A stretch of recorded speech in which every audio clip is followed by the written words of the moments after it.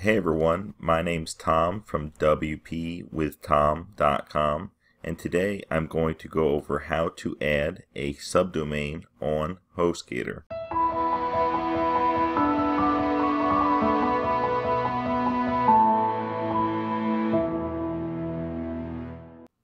Hey everyone, in this lecture we're going to learn how to add a subdomain on Hostgator.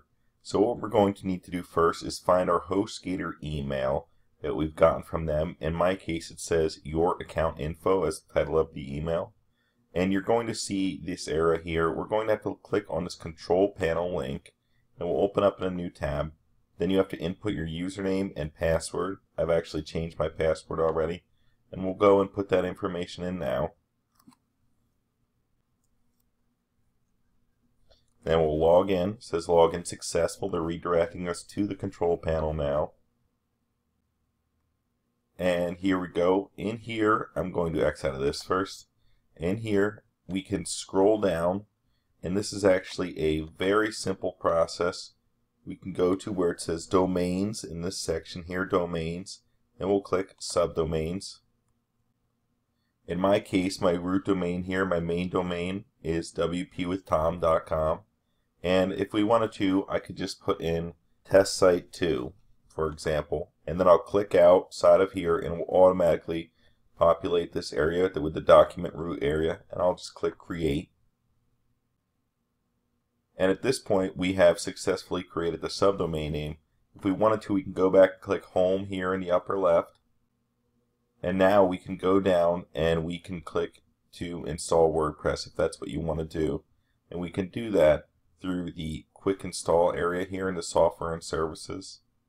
And to install WordPress, we would simply, when we get to this page, click WordPress in the upper left, which is right here.